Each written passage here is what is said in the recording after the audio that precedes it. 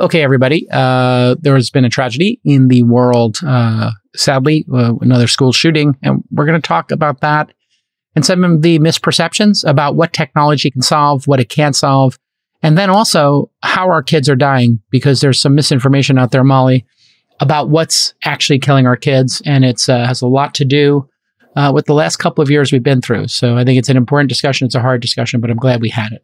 It is. And stay with us. We're gonna cover a lot of ground here. We're gonna do a lot of processing in real time, and we're gonna pull ourselves back from the brink occasionally. And I really encourage you. Everybody is just trying to understand, ourselves included. So roll with us through it. It is a tough conversation. It's not easy. Yeah. And we are trying to counter the hopelessness by talking about whatever solutions we can come up with at this point, you know? Yeah. And then we'll move on to some startup news. Mental health startup Cerebral is getting probed by the DOJ because apparently it's very easy to get Xanax and Adderall through a telemedicine option that they have been providing. Yeah, an overcorrection to one of the many crises in this country. And then finally, just briefly, a breaking story. Jack Dorsey stepping down from Twitter's board. It's going to be a hell of a show. Let me put it that way. Yeah, it's a heck of a show. Yeah, stick with us. A heck of a show. Stick with us. Important show. This Week in Startups is brought to you by Coda. Coda is the all-in-one doc for teams. If you've got a stack of niche workflow tools, or if you're buried in docs and spreadsheets, Coda is the doc that brings it all together. Startups can get a $1,000 credit at coda.io/twist. Odoo. Odoo is a fully customizable and fully integrated suite of business apps that lets you build and scale your stack as you build and scale your business. Your first app is free forever. And right now, Odoo is offering $1,000 off your first implementation pack at odoo.com/twist. That's odoo.com/twist. And swag.com. Swag.com is the best place to buy, customize, and distribute custom gifts and promotional products. They work with some of the best brands like Yeti, North Face, Ember Mugs, and more. Visit swag.com/twist and use code TWIST for 10% off your order. Hey, everybody, it's Wednesday, but it's a sad Wednesday. We had a school shooting again yesterday. 19 elementary school kids murdered, 2 adults murdered. These were 3rd and 4th graders by an 18-year-old with an AR-15. Couldn't have guessed that, I guess. I don't even have to read the sentence to know it's going to be an AR-15 style weapon. Yeah. With literal killing machines, which seem to be so freely available. That one combined with, one can only assume, mental health issues. We get this incredibly toxic tragedy that keeps reoccurring here in the United States. This all happened in a small city in Texas. Uvalde, I believe is how it's pronounced. Uvalde, yeah. Uvalde. Yeah. And this is unbelievably frustrating. I thought Steve Kerr, did you see Steve Kerr's statement on Twitter yesterday? Yeah. Instead of talking about the Warriors versus Dallas game, he said, I'm not going to talk about the game. I'm just going to talk about how frustrating it is that 90% of the country wants reasonable background checks for guns. Not talking about banning guns, just reasonable background checks. 90%. 90%. And then we have, I guess, a 50-50 split in the Senate, and 50 people on one side refuse to approve what I believe is called HB 8, which is supposed to be it's named a bipartisan bill. So here we are. Why are we talking about this here? Well, because it's important to us as parents, it's important to all of you. And there's some technology here that people are talking about. Technology is not going to solve this kind of problem.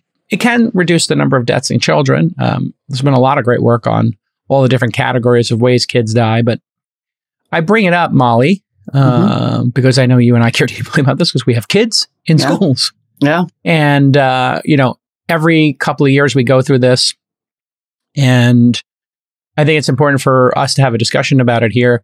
There is no technology that's going to stop this from happening. These weapons are so powerful that even if you had armed guards at the front of schools, you would basically be involved in a shootout. And best case, 50% of the time we might be able to stop people if it was an even fight, 50-50. A lot of times, candidly, The police themselves are outgunned. They don't carry this level of armaments on their hip. They tend to have them in trunks of every other car or something.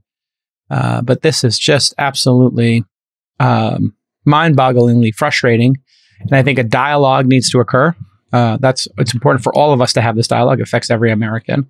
We need to have this dialogue about not banning guns, because we know that's not going to happen in this country, given the Second Amendment and how slowly the Constitution works. But like cannabis, like gay marriage, we should be able to have some correlation, reasonable correlation between what the majority of what the country wants and what our representatives do. And so I've been on the back channel talking with affluent people, people with power and money and status about some fundraising around just helping maybe get the Republican Party off of the NRA, because it really is a money issue. The NRA, which is kind of waning now, it had just had a ton of money previously to buy off these representatives. They're kind of waning now. They've got their own problems, but we do need to have a path forward here. We definitely do. This is going to feel like a little bit of a side note, but I would encourage everybody to read this Adam Gentleson book called Kill Switch. It's about the filibuster, and it's about the history of the filibuster and how it has been used and how it was created. And it is incredibly enlightening. And the book opens with Gentleson himself was the chief of staff, maybe for not Harry Reid, the guy who was maybe it was Harry Reid. And the book opens in the aftermath of the Sandy Hook shooting. And at a time, and these poll numbers remain the same, when 70 or 80% of Americans and up approved, universal background checks and common sense restrictions on the availability of weapons like the AR-15. And the Republican Party has been a wholly owned entity of the NRA for decades. That's just the simple fact. And the filibuster works such that nobody even has to stand up and filibuster, right? They just sort of like signal, nobody has to put their name on it. They just signal silently, we're going to filibuster this, and then the bill dies. And so it opens with him in the office with Sandy Hook parents and Harry Reid, I think. I may have the name wrong. As this bill dies, and there's not a thing that they can do about it. Not a thing. So we're literally turning to private fundraising and technology to solve a problem that really is about the fact that we don't have a functioning government. There is some dysfunction in the government in very specific issues. It feels like some issues we do okay with, but my Lord, this polarization, whether it's Trump or social media or some combination of it, but we do need to figure out a way to solve for, I don't know, pandemics, guns, immigration, women's health, abortion. Like maternal mortality, like education. Just a small cohort of things seem to really be clogging up the system. The HB 8 summary, none of this seems to me, and I am a gun owner, so I'll just put that out there, and I believe that people should have the right to own a gun. I don't know if they should have the right to own certain types of guns or unlimited guns or magazines, but I have personal safety issues, obviously. I'm a high-profile person, and I am trained by literally a CIA person. I'm not anti-gun. Was trained. I'm from Montana. I am from Montana. I do not want to. I was raised to believe that we shouldn't live in a country where only the cops have guns. Fundamental. Right. Perfect. I'm assuming you're not for an all-out ban on guns, but gun control. Some restrictions. I think if I were to summarize. So there 100%. You are. We're both, I guess, most people would say we're left-leaning. Maybe you further to the left than me. I might be considered more of a moderate. I don't know where you put yourself on the spectrum today. It's kind of hard to do now. I feel like it literally depends on the day. And also, we're politically homeless. Because honestly, I look at, where we are today. I look at all the failures to pass gun control legislation. And I'm like, oh yeah, that was Democrats, right? Remember the Clinton years? Remember the And it was Democrats not being willing to kill the filibuster, to be clear, right? There's like this one specific thing that they've allowed to break the Senate for 100 years. But yeah, like I am at the point now where I'm just like, am I just an anarchist? Like, yeah, it's hard to put yourself on a spectrum when they keep taking issues that we thought were on one side and throwing them to the other and abandoning certain things. And you know, it used to be, I mean, Republicans didn't believe they believed like religion shouldn't have anything to do with politics. And then they embraced, it was like hands off of everything. And then they went fully evangelical. Or they were not into big spending. And then all of a sudden Trump spent more than anybody. So I believe unquestionably, I will say this, and I will not back down, that in my lifetime, the GOP has become a death cult. They do have some really extreme views. Let me just be clear, not that one. Not that one. Yeah. So you're definitely not in that one. Death cult. Yeah. If you're a startup, you know you have to save where you can. I'm talking time, money, bandwidth, and that's why we love Coda. Coda is the one document to rule them all. In Coda, your text and your tables, they can live together in the same document, which means all your valuable data, objectives, and strategies are all in one place. Nothing's going to get lost. And your team is literally on the same page. Coda works right out of the box, and it's fully customizable. You can create a wiki for your team, you can onboard your new hires from anywhere, and you can react quickly to any changes in your business. And there are templates for basically anything, OKRs, reports, 360s, anything you need to do.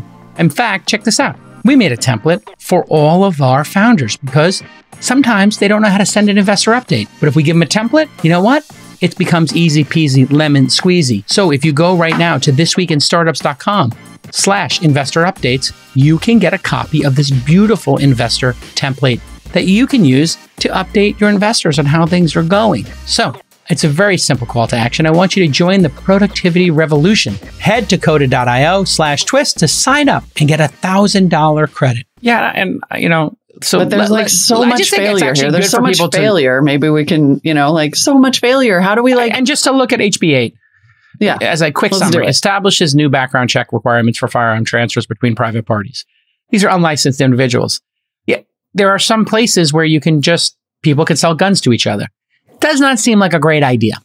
And neither do these gun shows, and neither does there not being a background check in certain places. So specifically, it's prohibiting the firearm transfer between private parties unless a licensed gun dealer, i.e. somebody who would take ownership of this transaction, manufacturer or importer, first take possession of the firearm to conduct a background check.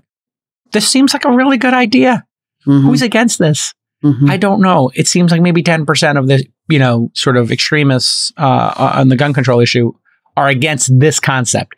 I don't think any of us want somebody selling out of the back of their car or at a gun show a firearm to an 18-year-old with mental illness without just checking, does this person have mental illness?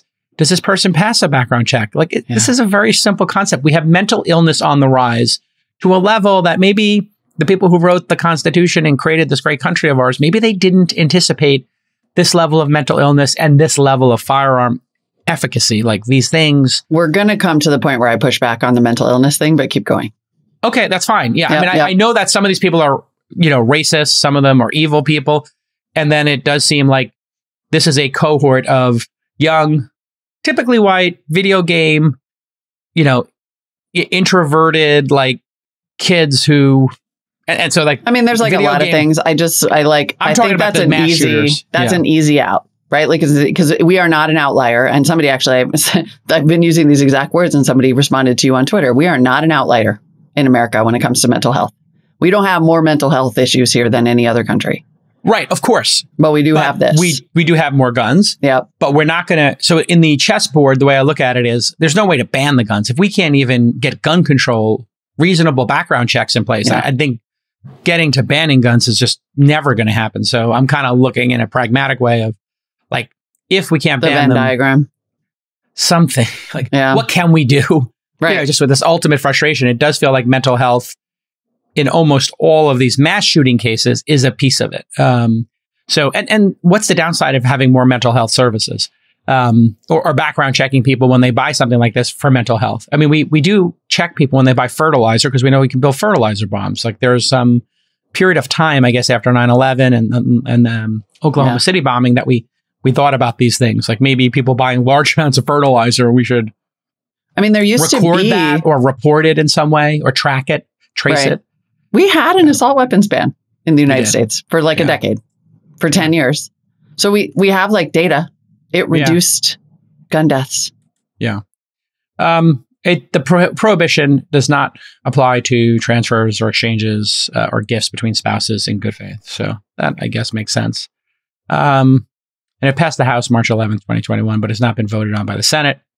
Anyway, this sparked a discussion for me about just how are our kids dying? So, sometimes I like to just open up the aperture, because if we are going to put resources towards something, we should put it towards things that we get the most bang for the buck, that we get the most efficacy out of. Yeah. So a person named Colin Schlivert tweeted at me, Palmer Luckey, and the Chamath Freeburg Sachs and another VC, saying, school safety drone company. 1 to 2 drones patrol campus 24/7, trained to identify and flag suspicious behavior and weapons, i.e. using some kind of AI. Upon the flag, a swarm of drones released to harass suspect until police arrive. Who's in?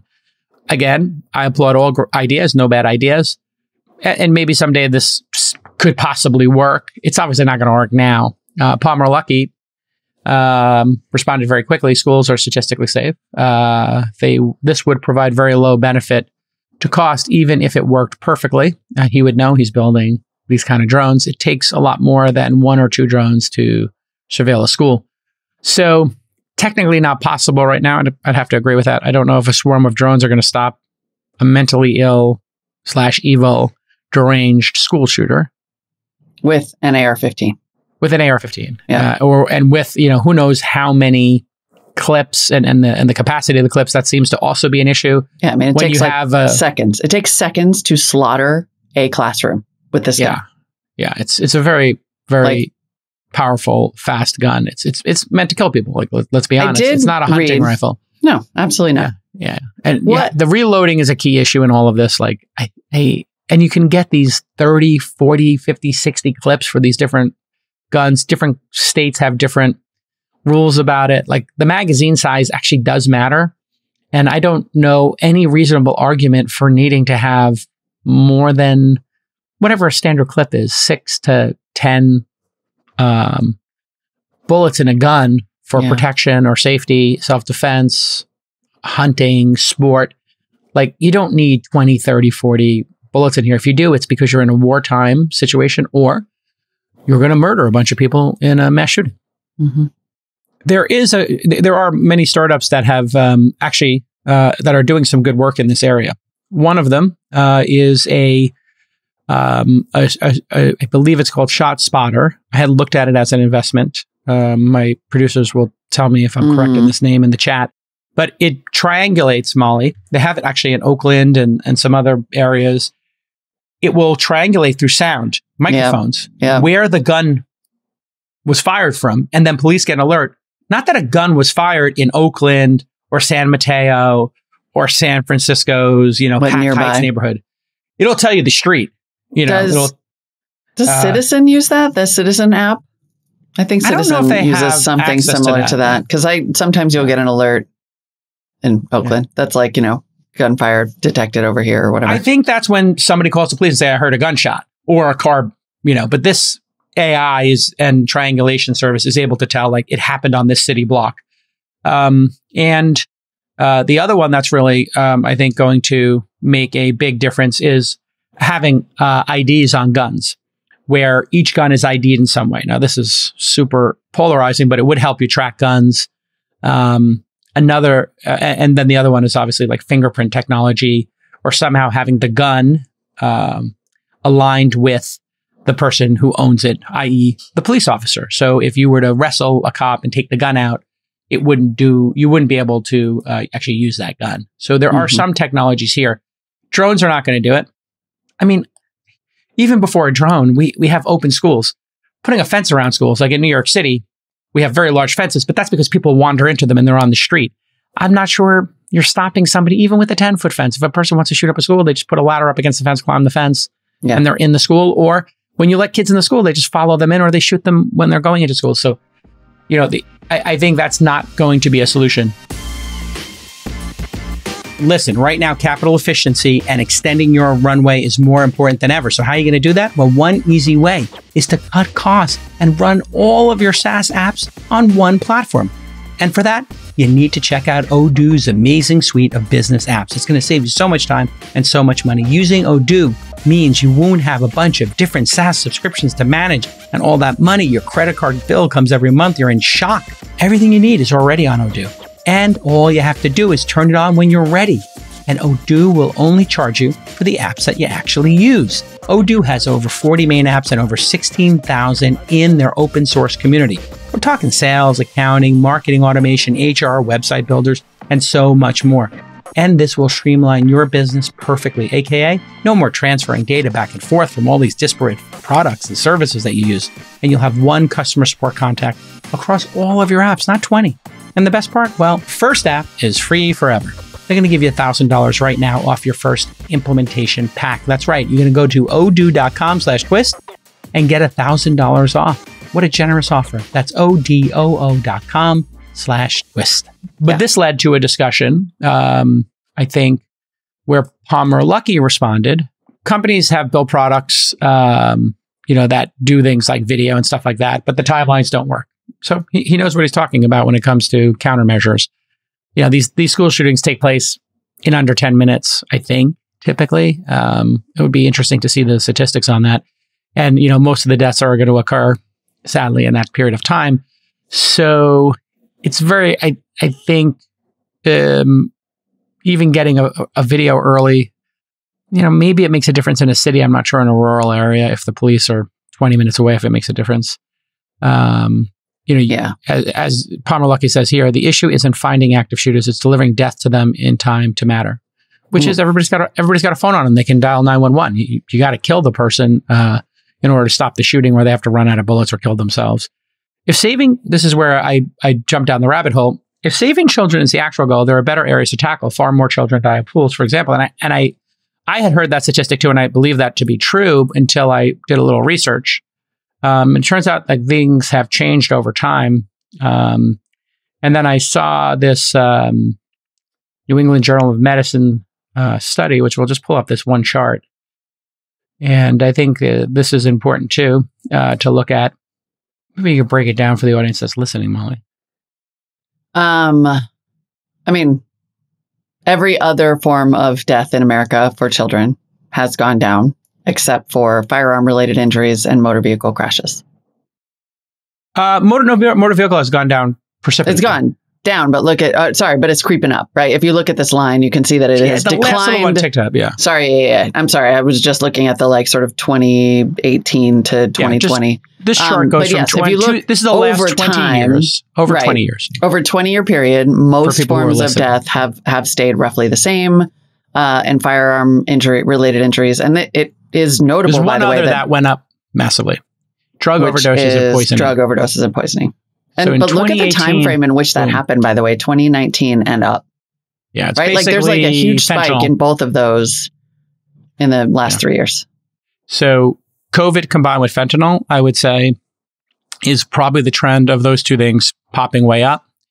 And that probably means that people, there might be some mental health issues here. So some number of the firearm injuries are self-inflicted, tragically, and the overdoses are, I think, probably largely. Like we should say, suicides are a big number. Suicides are a big part of that firearm-related injury number. So, and then if you look at heart disease, drowning's actually been slowly trending down. I think this is because people have gotten rid of high dives, and I know it sounds silly, but like those kind of high dives and slides and stuff like that were removed from pools were removed for a reason. Insurance had done the tables and said, this is how people die in pools. And slowly over time, people don't put them in pools. And slowly over time, people remove high dives and diving boards from pools and stop people from diving in pools. And I bet you cameras also help this. But I did look at a series of startups, interestingly, Molly, in drowning space. There were two specific ones. My producers will grab the names of them and put them in the chat. One of them was in Sweden, I believe. They were putting cameras in public pools under the water And then the lifeguard would have an iPad, and it would show the number of seconds somebody was in the underwater for using computer vision technology, and then make them turn, from green to blue to red or whatever, and then flash and then an alarm. So if somebody's underwater and they can hold their breath for more than a minute, you would get this. And it's called Angel Eye. And we'll just pull that up there as a project. And I think that this is a great place to look for startup ideas. I'm going to make the transition from gun shootings and like our legal system, which is the cause of this problem here in the United States. There's no doubt about that. But this is This Week in Startups. And I think there are noble pursuits here. And I think these drowning systems could reduce drowning to almost zero. Because if cameras become that cheap, computer vision becomes that cheap, to throw a camera in a pool, even a home pool, to alert you when somebody's underwater for too long and set an alarm off, then when you have your kids in the pool and you happen to look down at your phone or the doorbell rings and you answer the door, I like have abject moments of panic when this happens. I make the kids get out of the pool, or I make them hold hands and I do a buddy system. But like even the 30 seconds I run to open the door to get the pizza and then run back, I'm in a abject state of fear because I know about drowning being such a fast occurrence, having been worked on an ambulance. And the other one was very interesting. It was a Bluetooth headset that you wear, like a tiara, almost like Wonder Woman's. She has crown. That, like you, like the parent or the kid. The kid wears like a little crown, and it goes across your forehead to your temples, and then it has a little thing. It's like a headband, is the way to say it. Wonder Woman has not like a crown that sticks up. She's got that like band. Yeah, it's like a head, like a forehead. It's like a forehead band. It looks pretty cool. We'll call it a headband. So iSwim Band is a Bluetooth enabled sensor. And I said, oh, what does it do? The Bluetooth band, and we'll show a picture of it here. Very interesting. I almost invested in this company, and they were just a little too early for me.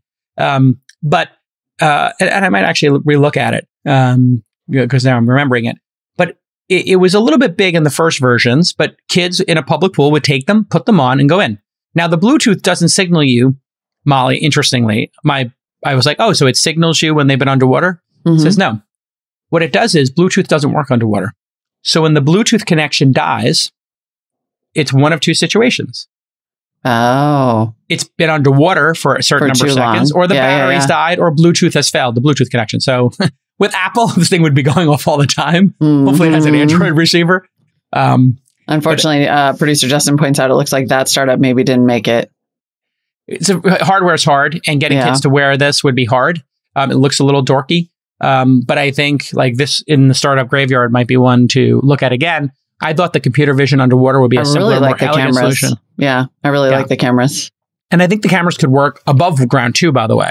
So I think somebody could just take a standard Nest drop cam and build software that when it sees somebody go underwater, it knows they're underwater, it knows their last location, and it waits for them to pop back up. And it knows the number of people in the pool.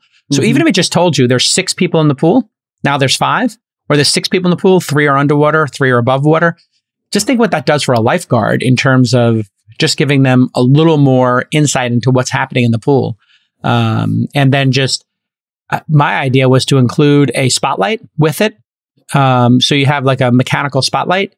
If somebody is in the pool, it could, or you could do this with AR as well. I mean, imagine AR glasses that showed the lifeguard or the parent who was in the pool and how many seconds they were underwater. It just counted. But anyway, here's, we can play the video maybe without sound. But as you can see here, this system looks incredibly sophisticated. I have to say, I know you mentioned this and I sort of agree, maybe we should just move on to other, I'm having a hard time with the cognitive dissonance right now of all of the ways that we keep kids safe in this country, except the one, right? Yeah. This is a hard turn, and I'm struggling with it. I have to be honest. All right. Because it's sort of that's great. We should definitely keep kids from dying in pools. Yeah. But I think this might not be the right tone for today. Okay. If that makes sense. Does that make sense? Yeah. I'm not trying to be critical. It's just sort of if that's an incremental improvement, and it is, and I would be curious to know, producers, what do you think? Well, what I was thinking was, I think we need to have a frank discussion of all the ways kids die, and then rank them, and then systematically go after them. And firearms is number 1 right now. Right. So firearms is number 1. Cars are number 2. Right. I think self-driving's got that covered. If we get self-driving cars, it's very hard for them to crash into each other. And then fentanyl needs to be addressed. Yeah. And I was just making the point that like swimming is something people are actually working on. And if you like delighting customers and your employees with amazing swag, well then swag.com is the place for you. It's the best place to buy, customize, and distribute custom gifts, as well as promotional products. Because Swag only carries items that people actually want to keep. They've curated an amazing collection of the best products across categories like tech, apparel, drinkware, office supplies, and more. And they offer some of the best brands in the game, like Yeti, Contigo, my favorite, Moleskine, another one of my favorites, Ember mugs, I love those, and so much more. Remember, during the last read where I told you we were building out our Twist swag bag, well, I asked our fans of the pod to come up with some ideas. Tracy Milligan came up with the JBL speaker. It promotes group listening of the podcast. What a great idea. So we decided to mock it up, and here it is, the JBL Go 3 speaker with the Twist branding on it. How cool is that?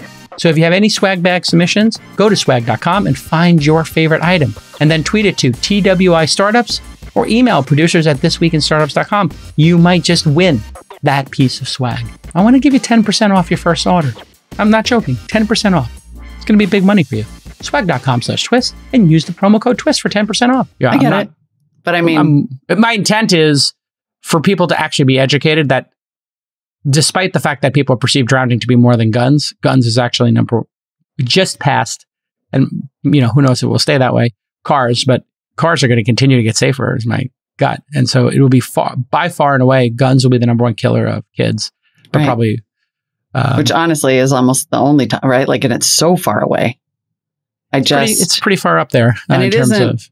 And I don't mean to suggest it's something that we can solve on this show or that the tech industry can solve. Like, but I just sort of. No, yeah, that's definitely a disclaimer that we're not going to solve it. Yeah. The solution is going to be some sort of reasonable legislation and the tracking of these guns. I do think the technology to track the guns is a big piece of this, because if we knew where all the guns were, that would be a pretty good start. And an assault weapon ban. Let's be honest. Yeah, I don't know why people need to have that level of assault weapons. Yeah, it doesn't make any sense. No, they're way too powerful. So anyway, I wanted to talk about this. I don't know. Maybe other people don't. Or maybe you don't. I don't know. I know. I mean, I think we could talk about it. I just think spending a whole bunch of time on solving drowning when we know, when you look at this chart and the difference between those two, it's like, it doesn't feel relevant and a bunch of kids just got slaughtered. And so if we can focus our energy, and God help us, if somehow startups could help, then let's focus them on, let's only talk about guns, because it is crazy. Well, and the reason I bring this up is I think there's a misperception. So the reason I brought up drowning and that drowning could go to zero is that technology can solve that problem. So I think actually as we wrap this segment, I'm thinking through this from first principles and looking at in real time. I'm not trying to call you out, in real time, right? You're processing this in the moment. We all are. And here's my thinking: there is a misconception in the world that drowning occurs more than the firearms. Do you think that's a real misconception? Because it is the guy who has a weapons company. Well, no, 10 years ago, I've heard people say that. I had never seen the statistics, and I am a very well-read person, and I had studied this space. And if you look at firearms, they've always been 3 or 4x the instances of drowning, and I think this is doing it on per 100,000 or something. Sorry, my eyesight, I can't see the left hand or axis, but I think it's deaths per 100,000. Per 100,000, yeah. Yeah.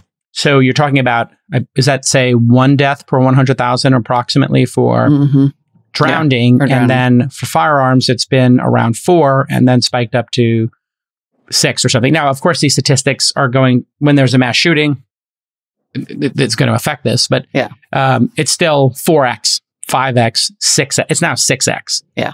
And so I think where I've come to in having this discussion, I think it's a productive discussion, and I'm sorry that somebody in the chat room felt it was disrespectful, but I think this is actually very productive. I think there's a lot of misconceptions in the market right now that problems can't be solved and that some problems are bigger than others. Lesson 1 this is the number one killer of kids now, guns. Yeah. Some from suicides, some from shootings, some from shootings and crimes, right? This is all shootings put together. So we obviously could break them down. And then there might be different approaches to each one. There is no technological solution is the other factor here. There's no technological solution to solving mass shootings of kids. There's not a technological solution. Right. There is a solution to getting people to where the firearm was and tracking firearms and making it so police firearms, are triggered. So that was the other thing I wanted to sort of unpack here, is that there's this belief amongst people. So false belief number one, drowning is more and guns are not a major issue. Guns are the number one issue now. They've exceeded cars. Issue number two, technology won't solve it, right? We've gotten to that point. You got to it faster than I did. Number three, the other things on this list are in fact being solved and will be solved by technology. So that's another revelation I just had in this very moment. We could see drowning go to zero, and we could see car deaths go to zero or relatively close to zero with technology. Mm-hmm. It's not going to happen with guns. Yeah. It's just not going to happen. And it's not going to happen either with fentanyl, actually, now that I think about it. If people are, I don't know, there's a technological solution to fentanyl overdoses. There is Narcan. What is that stuff called? There are some really interesting drug-based solutions. Like there's ketamine, and then there's one that starts with an L, but they're not necessarily technology specifically. Yeah. There's Narcan, which actually is saving 75%. So that is, I guess, a technological solution. So that reverses 75% of overdoses in San Francisco. I think it's the latest number. So we have like 9 a day, and 2 are fatalities and 7 recover. So that's about 75% right there. Yeah. And there are testing strips. So for people who are taking pills and thinking they're taking Xanax or whatever, you can actually test. So that is another technological solution. But it seems like there are 2 issues here that are spiking. Both of them have to do with mental health. Both of them cannot be solved with technology. Both of them need to be solved with our government. Yep. That's the bottom line. Fentanyl, mental health, and gun control. These things, there are no technological solutions. And if you have one, please speak up. But I can't think of one. Right. So I think that wraps this up nicely. I'm sorry if people felt it's too soon, but this is the way my mind works. Yeah. I immediately go to solutions. You're a really analytical person, and you're like, what can I solve and what can't I solve? Right. And I respect that. I think there's a lot of value in going down that road. And I am not trying to call you out. I think I was feeling like we were spending a little much time on the pool. And it was starting to be like, we may have strayed kind of far from the issue. I respect that too, Molly. A truly terrible issue. It's a terrible issue. I think your wrap up, it makes perfect sense. There is we can solve, and there's that we need help solving. And the government has to do it. And the government has to do it. We need to get some number of these 50 senators to just listen to their spouses, their family members, their constituents, their children, and just take a long, deep look in the mirror. Is the NRA money worth it? And is reasonable gun control, if 90% of the country want it, why wouldn't you just take the win? We have to give them a path to winning in this reasonable gun control, not banning. Once you say banning, this becomes unreasonable and becomes a binary switch. I want to ask you, can we make it a rheostat? Can we just make it a slider? Let's just add something that maybe reduces it. Can we try? Can we experiment? Just try with the gun ban and just try. I mean, please. And gun buybacks. There was just a really successful program actually where they literally offered people gas money to turn their guns in. Great idea. And got a ton of guns, right? So we could raise a ton of money for buybacks maybe, right? Let's get your rich friends raising money for buybacks. I want to ask you a question as a master negotiator, because I did see a political commentator say, for decades, literally for decades, Democrats have been saying, we're not trying to take your guns. We're just talking about reasonable regulation. Yes. That has not worked at all. So what if we said, we're going to take your guns because that's it, right? We've tried reasoning with you, and there is no conversation that you ever have with your spouse or your friend or your pastor or whatever that gets you there. So now we're taking all your guns, and that's the proposal. And then do you end up backing out in an assault weapons ban? I'm just is the message, the messaging has not worked. So do you take the messaging up a notch or not? I would not escalate it that way. Yeah. I would try to build consensus around the mental health issue, because I think we can all agree on that, because we all have kids. We've also seen what's happened during COVID. We all have seen people we know or even experienced ourselves mental health. So it's kind of COVID has made it worse. Like, we do need a Marshall Plan for mental health. I think those two spikes are mental health. So like, I think Marshall Plan for mental health. However, when you take a mental health spike and add in more guns than there are Americans. Yeah. So what's happening now, this is the perverse thing with the dialogue. The people who are gun enthusiasts, not reasonable gun control folks, but the enthusiasts, they believe that, let's say it's, I'm making up a number, 10% on each side. 10% of people want to ban the guns permanently. We come to your house, we take your guns. You have no more guns. Not allowed. We change the Constitution. Then there's 10% on the other side who are like, I can buy whatever I want, as much as I want. I'm not an evil person. I'm a responsible person. And it's in the document. I get to have them. Mm-hmm. If those two groups of people are the ones controlling the dialogue, and the dialogue they're controlling is actually exacerbating the problem. The people who are like, we're going to get your guns eventually, and they're vocal about it. We want a ban on all guns. Why do you need a gun? Those are driving the sales because people are anticipating that the AR-15 will be banned. So every time a shooting happens, the next day, and this will happen, we'll see it in the next 2 weeks, you'll see a bunch of stories, this happens every time, that AR-15s are sold out. People go buy these guns after these instances because they know there's a chance that instance, I remember the Vegas shooting, how many people died in that? 40 or something? 50 some. It was 50? Ay. Like, after that, gun sales went through the roof because they know that the dialogue will be re-engaged. So as a negotiator, I think we have to say, we want to stop people who have mental illness from acquiring guns. We just want this standard federal waiting period and every person to go through a background check, full stop, period. That's it. And my idea on it would be insurance. And an assault weapons ban. Like, come on. Yeah. That would be the next piece. And, if we could get there, I don't know that we can get there. I think the other possibility is we create an organization that is not called the NRA. It's called Responsible Gun Ownership. And we create an organization called Responsible Gun Ownership or Responsible Gun Owners. RGO, RGO. We start RGO, Responsible Gun Owners. This is how I would do it. We fund it with $250 million. And then we go to the 50 people who are on the right and then some of the people on the left and say, would you like to rejoin Responsible Gun Ownership? Here's the manifesto. 1, 2, 3, 4. Nobody needs 30 clips. If you want an AR-15, you have to insure it. And you have to insure it based on the number of deaths that have occurred from this gun, right? That might be reasonable or something that could happen. And then we start giving money to people. Yeah. And you just out-donate the NRA. Now you're talking like an American. And then a Republican has to say, am I taking, $250K from the NRA or $500K from Responsible Gun Owners? National Rifle Association sounds like a bunch of maniacs. Responsible Gun Owners sounds like the one you want. And then when you go... Totally. Now we're talking. And then RGO sets up a fund for buybacks.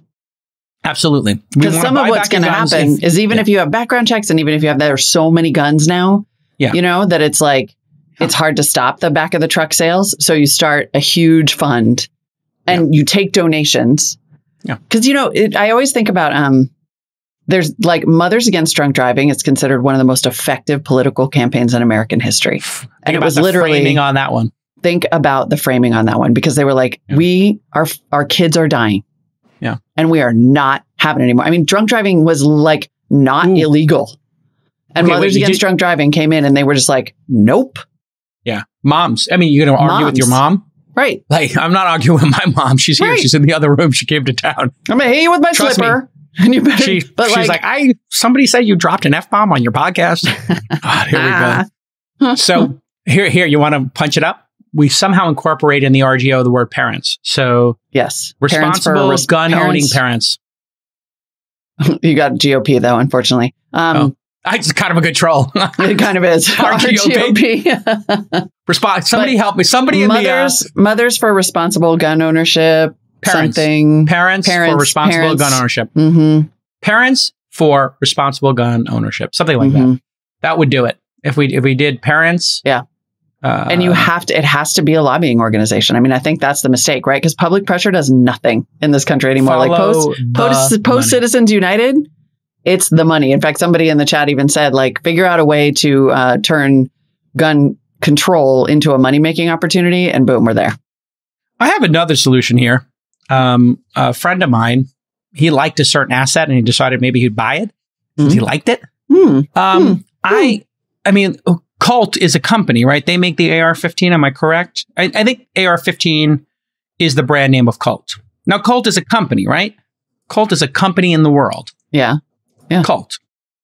Company. It's a publicly traded company. Maybe your friend wants to buy that and said, well, divest one. Start there. So who owns the Colt company?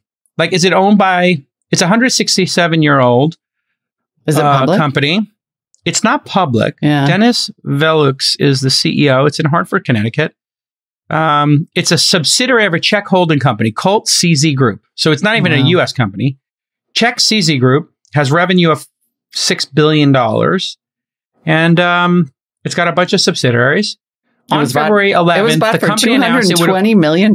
Sorry. $220 million. Why don't we just buy Colt? Let's buy that. Why don't we offer them $300 million for Colt? Great. And then we just go to the Colt product line and we take the AR-15 out and we leave the other guns. Yeah. And then we have Colt. If you want to buy a Colt gun, you have to... bio-locked.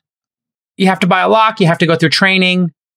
No, I mean, like, we make it fingerprint locked, right? Like, we high-tech the out of that thing. It's fingerprint locked. You have to go through training. It has to be insured. Let's just buy Colt. And then you just keep buying these things and taking them off the market. Love this. Love it. I think that would be an easier solution. I mean, I would just talk about putting $500 million. Like, if we could just buy a piece of Colt, buy a controlling interest. Or if this company owns it, if this Colt CZ Group is publicly traded, which I can't tell if it's publicly traded. Let me just type in the word stock at the end of there. Colt CZ Group stock price. And then you'll find out if it's publicly traded. Okay. It is a publicly traded company. The ticker symbol is FRA6QS, whatever that means. And it doesn't even have a market cap here. So anyway, I mean, there are probably other companies. It's got to be trading on foreign exchanges. But it's always the problem with these foreign exchanges that you can't calculate because the floats are different. The amount of shares available to the public can be different. Right, so AR-15s, it looks like a lot of people make AR-15s. So there's that. The question is, how do we buy Colt and make an AR-15 that's better? That's like, fingerprint secure. Anyway, I mean, just keep buying the companies. Just keep buying them. This is how, I really want to validate the idea of at least trying to find some solutions, because honestly, it's so hopeless feeling right now. Like, it feels so hopeless that this is a problem that's been happening for 5 decades. Like, my entire adult life in America, my entire adult life in America, this has been happening. And every time when we were kids, the 70s and 80s, this didn't happen. 90s, it really started happening. Like, when did Columbine happen? That was the late 90s. The assault weapon ban, and then the assault weapon ban expired in 2004, and pretty much every major mass shooting since then has involved an AR-15. Yeah, or at least since like Tree of Life Synagogue. Like, so anyway, I think we're just we're trying not to feel hopeless.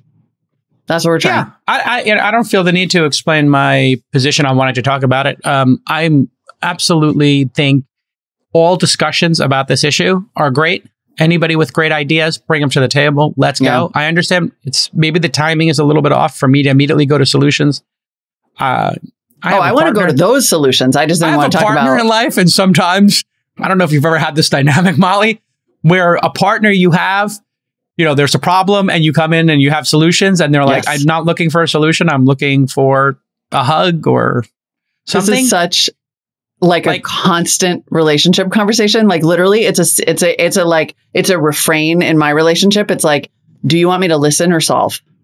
Yes. Like, and we'll ask each other specifically because otherwise, like, immediately it's like solve. And listen, I would spend. Wait, which one are you? Are you default listen or default solver?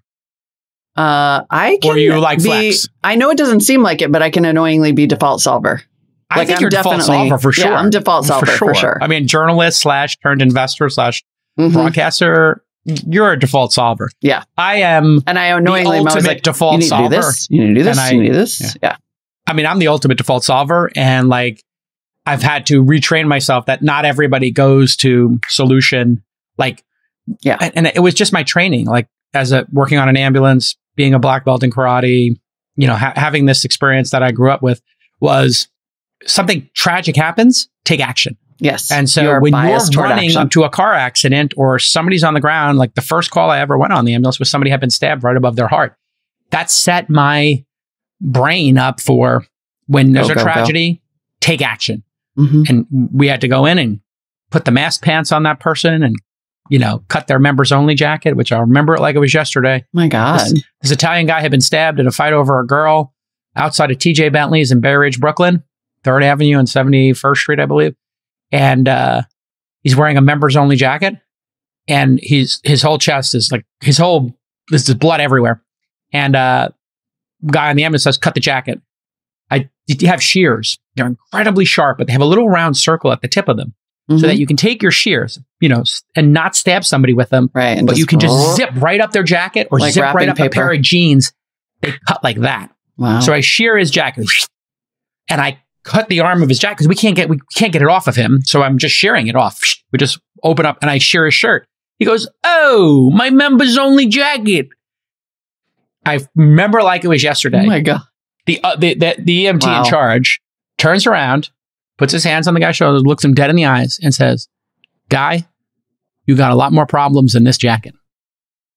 And like my heart just sunk. And then when I got the shirt off, I kid you not, like a public school water fountain that, you know, just dribbles water out. Oh, Jason. Droop, droop, just like every heartbeat, just a little bit of blood, droop, droop. And they were like, this guy's not making it. And we had to put the mask pants on him, which is a blood pressure cuff that was created in, I don't know if it's World War II, but when you have lost so much blood, they put these blood pressure cuffs, mask pants on your legs, and we blow them up like a blood pressure cuff in order to take the blood in your legs and send it to your organs so we get another 3 or 4 minutes to get you to the hospital. He was saved. We saved him. It was the first call I ever went on. My brother Josh's second call as a firefighter. His second call. You want to take a guess at what that was? I mean, I know this story, and you should. 9/11. 9/11. I know. So a family of service. And you know, it's the way I'm wired. So for folks who are still grieving, I want to be clear. I would spend 3 hours talking about solutions to gun control. I just wanted to get us off the swimming pools. Yeah. Like I'm like Sorry, I went down the swimming pool rabbit hole. Just like my version of action oriented is like only the big thing. Like every other noise goes away. Yeah. And I like laser in on the one thing. And then when I, anyway, yes. I think this is what's making our pod work is that you and I are slightly different. Yeah. And we have these like very engaging discussions. I think this is a very engaging discussion and everybody gets to listen into it. What do we pivot to now? Because this is going to be an even harder pivot. So no matter what, pools. It's going to be an awkward Cerebral? Pivot. Maybe Cerebral is the way to go now, actually. Mental health. Cerebral is perfect because we have a massive mental health crisis and companies that are just trying to go ahead and come in and vulture right off of it. Okay. So we've been, so I want to preface this by saying our producers have been up on this story for weeks. A month or longer, particularly producer Rachel, over a month. Cerebral is a mental health startup that provides telehealth subscriptions to Adderall and other stimulants. It has recently been probed by the DOJ over its prescription methods. Now, if you're like under 30, you have most likely gotten an ad, evidently, like on TikTok or Instagram or anywhere for a telehealth prescription in the last year because all these regulations were loosened during COVID. And actually, both anecdotally and I think scientifically, there were a lot more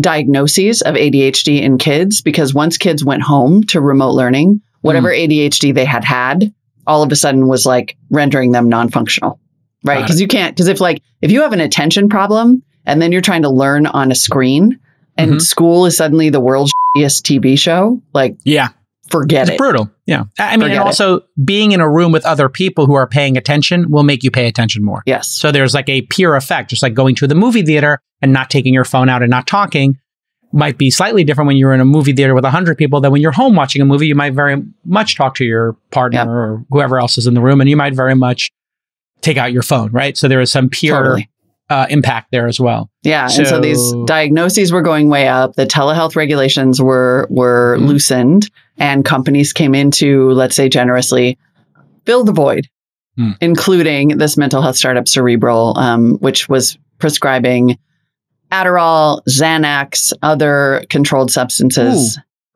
Yeah. Xanax is a highly addictive, deadly product. Like, I know somebody who overdosed on Xanax. It's very dangerous.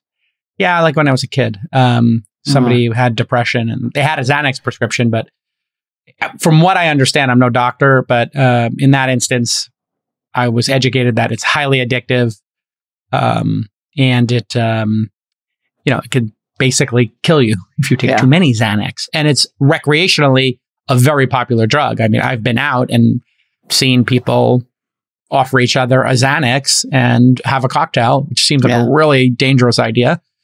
Because it calms people down and it makes them, And in moderation, it can help people. And the same with Adderall. It's highly abused. It's a Schedule II drug, but it can, really help people with ADHD. But basically, I think what happened is that Cerebral, and, we have some experience with this, made it just absurdly easy to get these prescriptions. Like, it was like the ADHD pre-screening behavioral questionnaire takes 2 minutes to go through. And the questions are like, how often are you distracted by activity or noise around you?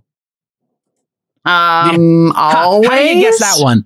That reminded me when I took my gun test in California. The questions were so obvious that I didn't read the book. The guy's like, you'll pass it. You don't need to read the book. Just go over there and do it. And I looked at the book. Somebody had put a little dot next to the right answers. I don't know if it's the owner of the place or whatever. But anyway, there was one question that was like, what's the proper way to store a handgun? And it was like in a locked box with the gun in one locked box and the bullets in another locked box. Another one was holding it in the air. Oh my God. Holding it towards the ground in a holster. And I was like, well, process of elimination. I'm guessing waving a gun in the air or the ground is not a great idea. A holster seems pretty reasonable. But my gosh, a lockbox seems the most reasonable. So I'm going to go ahead and go with A. I'm going to go with A. And literally, those were all the questions. I got like 2 questions wrong. And the questions I got wrong were about the caliber of guns. And they had, some questions about what were the caliber of different types of guns. And I was like, I have no idea like what the caliber of rifles are versus whatever. I mean, I did subsequently. So it's these questions. I saw a chat log. Of these questions and answer from somebody who knew somebody who did it. It was a joke. It's a joke. Like an absolute joke. Yeah. Do you ever lose your keys at home? Oh, Adderall for you. Like, what? Okay. Oh, okay. Do you feel anxiety is, keeping you from focusing at work? Yeah, I do. It's like, well, let me think here. Adderall, Adderall. Is it Tuesday? Okay, yeah. I need some Tuesday, Xanax. Wednesday, Thursday, Friday, no problem. We're sliding into the weekend, everybody. Okay, so Julio time. So it's so easy. So the DOJ announces this investigation, and at that point, then Cerebral board members replaced the CEO, Kyle Robertson, who was also a co-founder. He controls 3 of the 7 board seats. I mean, this is just a majority, fascinating, but close. Did not attend the meeting where this was decided. So they snaked him. As producer Justin says, 1 point for governance. They cut his access to Slack without advance notice. He had not agreed to depart his role as of Tuesday of last week. He's contesting the outcome of the election, if you will.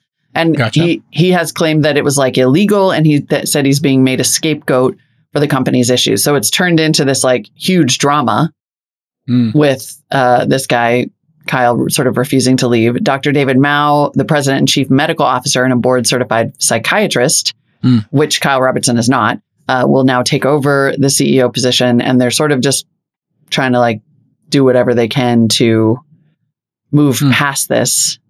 But it's a mess. It's a mess.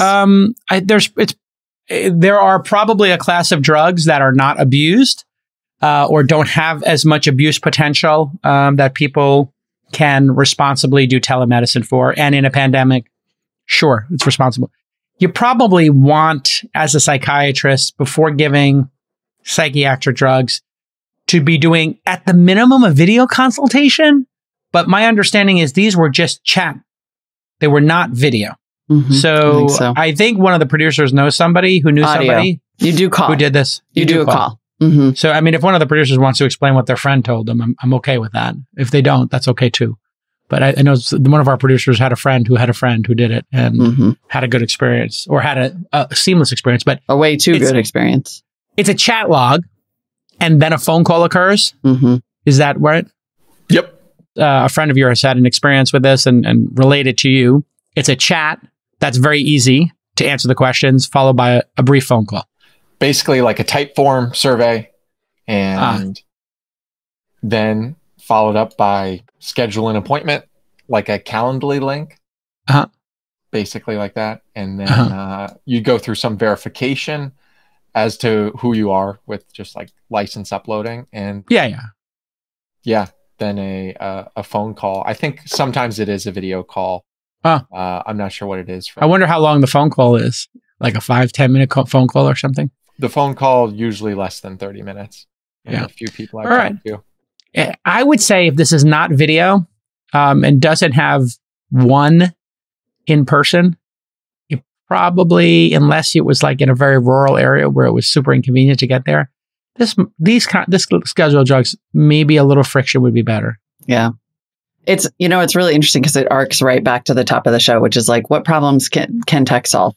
Like, it seems really, we tend to sort of want to be like, well, we're in this pandemic. There are growing mental health issues. They are real. Like, kids are being diagnosed with ADHD because they're failing at school and with remote learning, and people have anxiety for very real reasons. We'll come in with telehealth and like make this easier. And then in some ways that's great. And in other ways, maybe there should in fact be more friction. Like producer Rachel points out, her sister is 17 and could totally steal her ID and fake this. Like if we had electronic medical records that this could connect to, like there are services now that are doing, prescribing ketamine for treatment-resistant depression. I know somebody who's doing this company. There's I think there's one, Mind Bloom. I do too. Mind Bloom. Yeah. Mind Bloom's one. There's another one. And they're doing ketamine lozenges. Which I guess help with depression or something, and anxiety, but I don't think it's without cost. So, if you're doing expensive, it first of all, which I think it's valuable that it's expensive, but also I sort of feel like in that case, if it's treatment-resistant depression, they should be able to access. I mean, I know we have the electronic health records in this country on top of everything else, but imagine if you could sort of interface with those health records and say there's a verifiable history of this, and if there's not, then you need to see a doctor in person.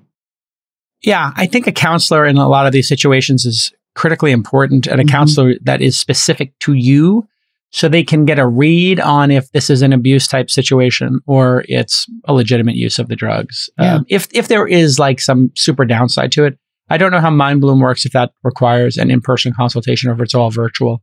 But I did hear from somebody who's working on that MAPS organization, which is the pro psychedelic MDMA that I think it's Oregon is going to approve psilocybin, the active ingredient in mushrooms for PTSD therapy and stuff. And that MDMA is going to become next year federally, possibly prescribable for therapists and couples therapists and PTSD and all that stuff, which is actually where it originated. So if you don't know MAPS, that's the Multidisciplinary Association for Psychedelic Studies. And I met the person who started at some point, and then my friend Tim Ferriss, there's a name drop, has been donating a bunch of his Uber windfall to different organizations. I think John Hopkins is doing a study for him.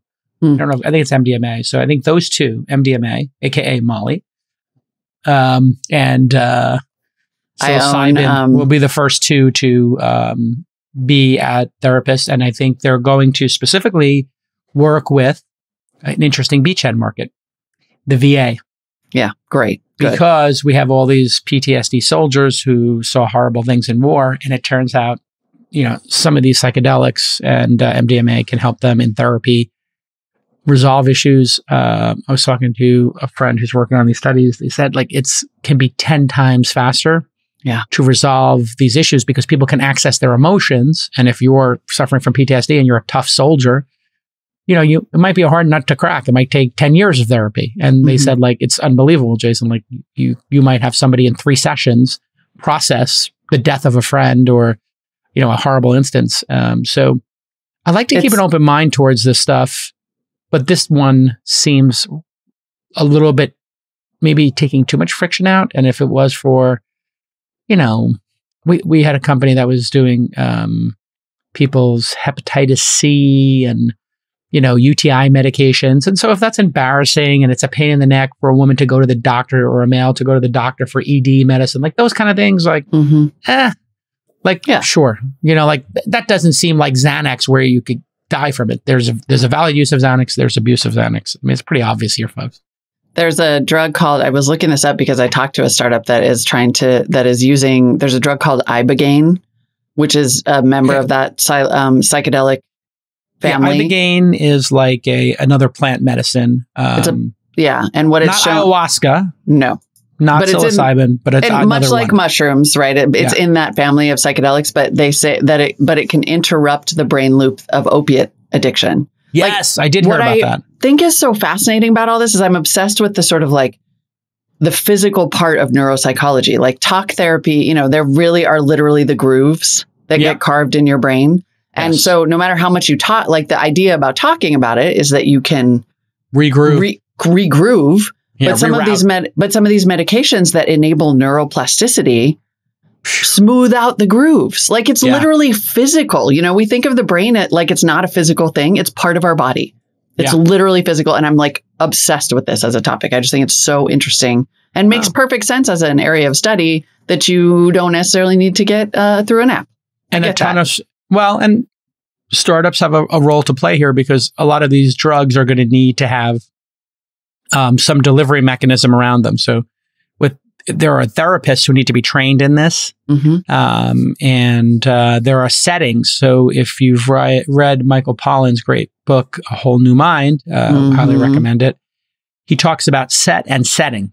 Yes. So the setting and the context of this and your intentionality are absolutely critical. That's why just doing massively psychoactive drugs and going to a rave is like one experience, like, oh, look at the pretty lights. But that's not going to be the experience of being in with a therapist saying, hey, this traumatic thing happened to me. It makes me sad. My friend died. My mom and dad didn't love me enough. Whatever your trauma is or whatever issue you're going through, he's very clear that, having some intentionality and the setting and the context and the process that you go through. Also, the dose is super important. That's the reason this is actually so important that we come up with back to having a functional government and a legal structure here. Yeah. If you take too much or too little, these things don't work or they have unintended consequences. So, somebody taking this Ibogaine, is it called? Ibogaine. I mean, who knows? Like, right. Well, 1 unit of Ibogaine, might do nothing. 5 might be absolutely perfect for dealing with your opioid addiction. And 10 might make you more addicted. Who knows? Like these are very powerful, drugs that need to be studied. And that's where legalization comes in. I really think there's this fentanyl thing is a super drug that kills people, but then the other things would give people a path who want to use or are in the loop. It would give them a path to get the experience of getting high and forgetting about their problems, but maybe incrementally work towards resolving their problems. And if they only have one option, which is a $5 or $10 hit of fentanyl on Turk Street, here in San Francisco, what have we done? We've just routed people to the darkest outcome. Yeah. And that's, I think, the problem with San Francisco is they've really incented everybody in the country who is addicted to this to come to one location for the least policing and the lowest price. And it's a really hard thing. That took a turn. Well, everybody in the country? It turns out I think it's something like 80 or 90% of the people who are addicted to fentanyl in San Francisco and in those shelters and everything are not from San Francisco. Wow. We are importing them because anybody who is addicted knows there are certain places in the country that are permissive and certain places, if you go score fentanyl, you're going to be in jail. You don't want to be in the South and like be smoking fentanyl on the street in Alabama. I think the cops are going to tackle you and put you in jail for 6 months. Whereas like, where can you do it out in the open? And where can you steal out in the open? From Walgreens and get a bed and get services. So if you pay for something, you might get more of it. And it turns out the price of drugs is directly correlated with policing. Higher policing means your drug dealers, and listen, and some of them are victims too, I get it. Because the drug dealers are off the street for 3 weeks, you have to hire another drug dealer. So now you're paying for 2 drug dealers, your cost goes up. So the reason, when you have no policing, the drugs become 100 times cheaper, 10 times cheaper than they do in places with serious policing. Like to deal drugs in Japan, like you're going to jail in a Japanese prison, which is not pleasant for 10, 20 years. You know, if you do it in Singapore, you're going to jail for life. So the cost is so high that the drugs are extremely expensive, because to be a drug dealer means you're going to jail risking for life. Your life. Totally. I mean, you're literally going to get put to death in some countries. And so I'm not advocating for that, but having no cost means costs become extremely attractive to an addict who only cares about the next hit. That's just how pernicious the drug is. So, you know, with startups doing this stuff, I think having the one thing I like about this story, if I'm being honest, is that the president is a board certified psychiatrist. Now, the new guy. The new guy. Well, was he with the company before? Yeah. The new CEO. So they did have somebody. So they did have him. Yeah. I mean, there were probably always benefits to this. It's just like it was too easy. It was too easy because you're incentivized to then get an $80 a month subscription, right? It's like a private healthcare. I bet you they're paying the doctors on consultation. And that could also be a problem here. Because if you're a doctor, the quicker you get off the phone and do another prescription, you get more payment. So the incentive could be problematic here. Right. Maybe a solution is the doctors have to be full-time staff, getting a full-time salary, and not be paid based upon it's gig work. I have a feeling this is gig work. Probably. So it's like an Uber driver is going to drive, sadly, you know, Uber drivers, Lyft drivers, DoorDash drivers, sometimes they're unsafe drivers because the time is money. The faster they drive, the more drives they can do, the more money they make. And so there needs to be some guardrails on that, which is why they are checking people's speeds. Right. You know, like, and it's sort of like, I feel like that's phase 2 of, because the pandemic, they loosened restrictions on telehealth, which was really important and saved a lot of lives. And you had to get people access to health.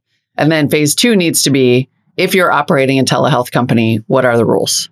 And maybe some of those are the rules. Like you can't have gig work or you can't have commission, right? Like there shouldn't probably be commission.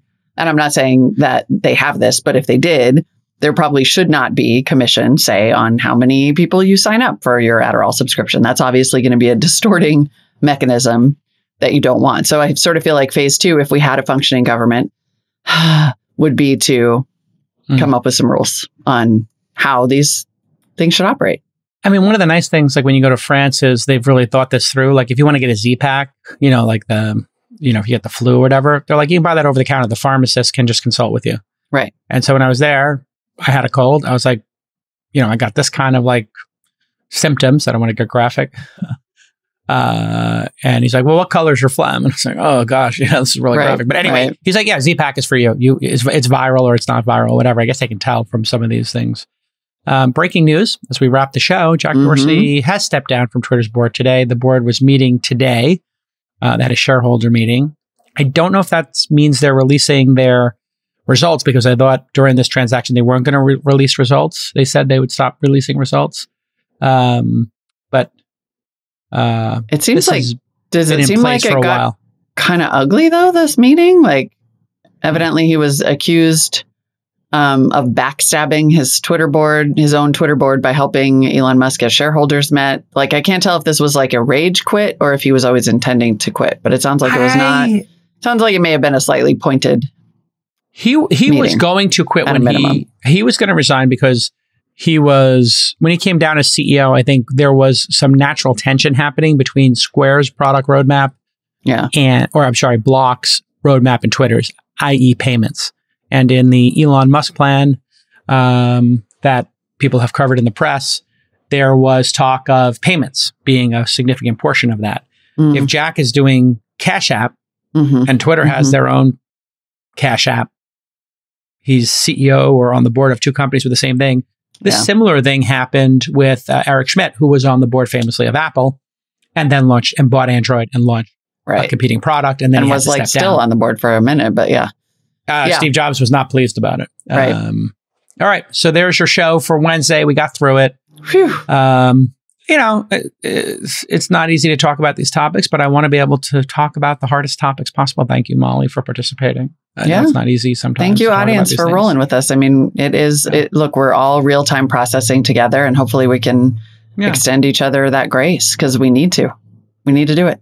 Let's have the hard conversations. And I didn't get to the Palmer Luckey video, but I will. This is not like Jimmy Kimmel with Matt Damon saying, we couldn't get to Matt Damon, but we'll get to him next show. You know that bit he did forever? I know, totally. So it's definitely not that. But tomorrow, I promise you, at the end of the show, I will go over absolutely the Palmer Luckey saga. And that episode will be released on All In, and I will release the This Week in Startups tape here and get Molly's reaction to it. But are you up on it? Did you read the...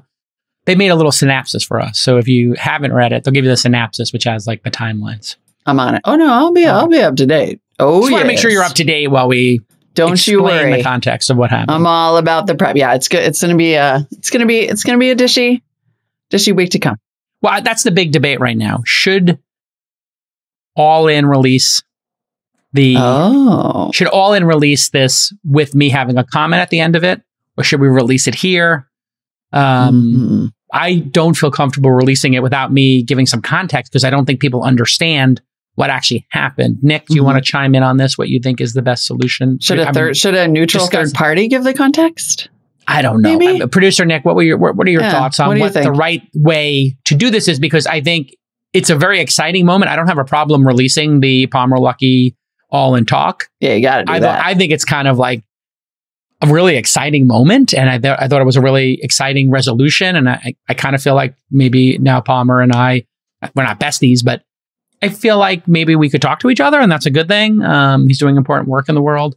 But what do you think, Nick, is the proper way for me to put context around this? Because there needs to be some context, because I don't know that people understand why I said the things I said, and we certainly didn't get there without spoiling the episode in our discussions. Yeah, I shared my thoughts yesterday with you guys, with the besties, obviously. So when this was happening, I was up in the control room, and I was like, my immediate thought was like, why would Jason say that? What's such a terrible thing to say about someone? What was happening at the time? Why would he say something like that? Right. And Palmer doesn't really explain the scenario of what was going on. He says, I donated to this Hillary thing, but in my head, I'm like, as I know you, the one thing that's constant about you is supporting founders relentlessly. So I had this crazy cognitive dissonance. Like, what? Like, was he just like a crazy person? Because that was obviously before I got to launch. I'm like, that sounds insane. Yeah. And then after doing all the digging and the research and hearing the context of what you said, it was, I used the word satisfying, not satisfying that, obviously people could decide who's right and wrong in the situation, but satisfying in the sense that you're like, okay, this makes a lot more sense now. What I will say is the context makes sense. It helps it so much. And I actually think it makes it an even better episode, because it's almost like a Tarantino movie. Like, you get to the end and you're like, oh, here's actually how this all started.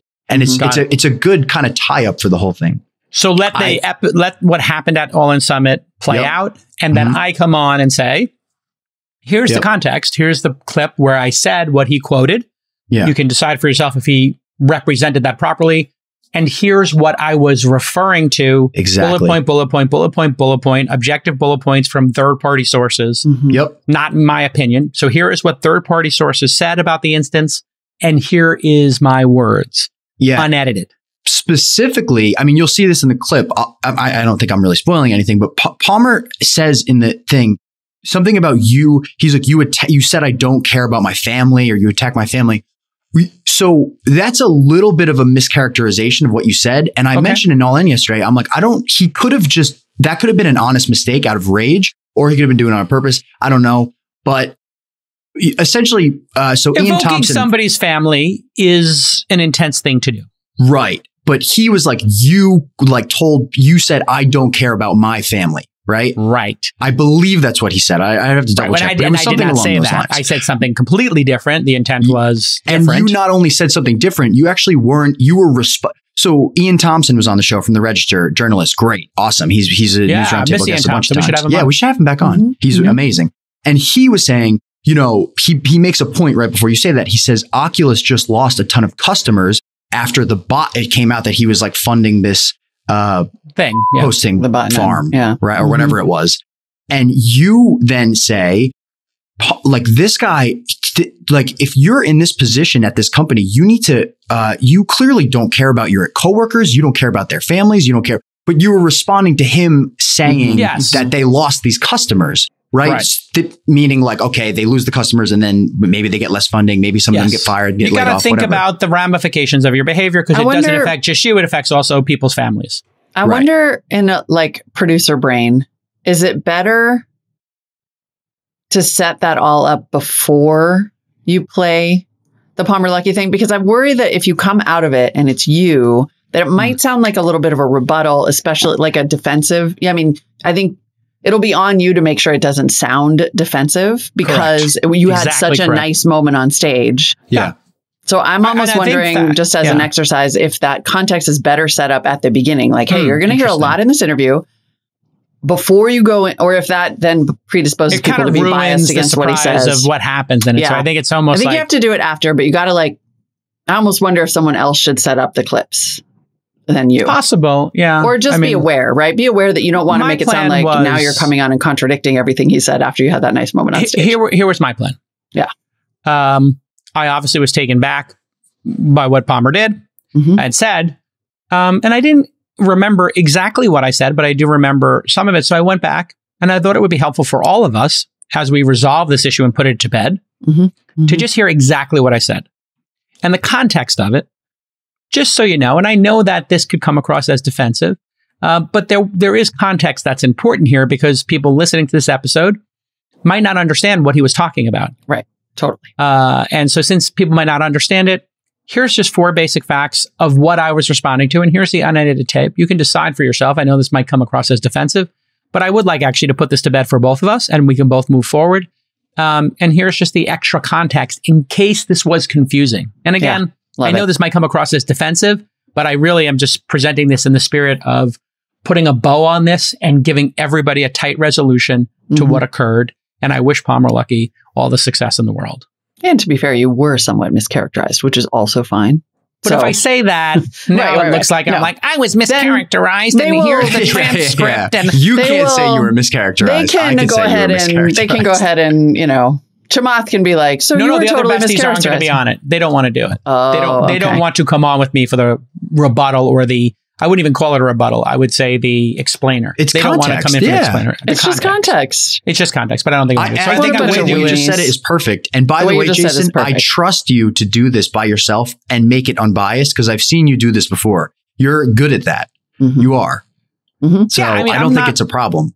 I never put out there that, like, in a 1,400 episodes, this is going to be like a perfect, you know, tight, like, you know, review thing. It's a live show. Yep. I give my initial reaction. It's subject to change. And obviously I'm not right. I'm exploring topics like we did today. Today's show is a perfect example. We're exploring topics. For some people, it was too soon. For some people, it's just right. And we can disagree about that. And listen, if somebody pulls the tape from 20 years or 200 years, yes, some things might seem peculiar, or people's opinions might change over time. Any one of us who's been broadcasting for the better part of our adult lives has pissed someone off. You think? Yeah. You know, I mean, you got a list. I mean, I also trust you to make it as the way you just said it is perfect. I totally agree. And I can't believe those weenies aren't going to come on with you.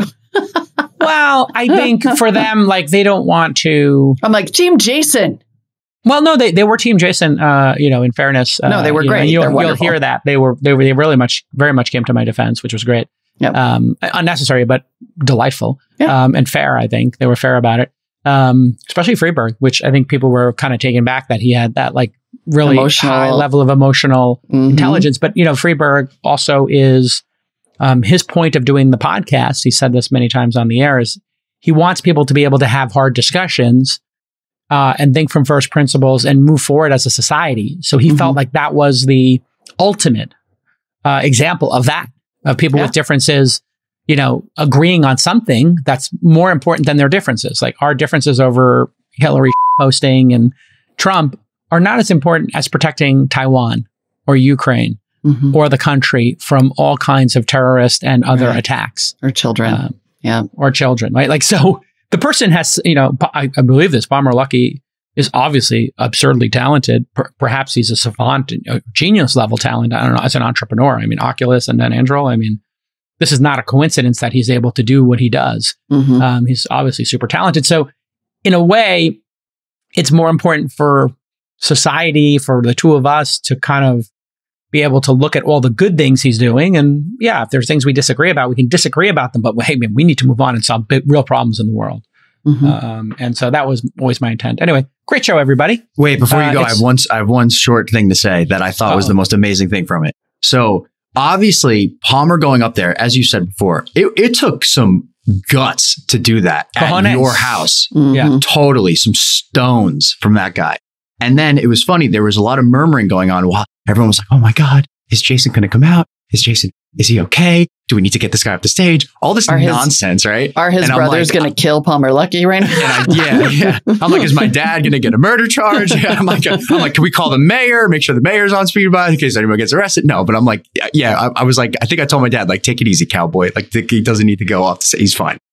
And there was someone next to me and they were like, oh my God, what's going on? And I'm like, I guarantee you, I would bet my life, Jason is going to be the first person out the door on that stage. Because they're like, I don't know if he's going to come out. What's going to happen? I'm like, I guarantee you he's the first one out on the stage. I couldn't wait to get out there. You go right next to him. I was like Mike Tyson getting in the ring. Yeah. I was like, let's go. You're like, I was like, but you weren't looking to fight. You were like, okay, let's talk about this. Like I clearly said some things and you felt this way about it and let's have a discussion. And it was amazing. That is my, for me, when I say like Mike Tyson or Conor McGregor, like being in that debate is something I would absolutely cherish and look forward to. I mean, I wish that I had a moment like that every year where somebody disagreed with me and we could just, you know, really go at it and debate it. You know, like I invited the people from XRP on the pod, you know, Brad.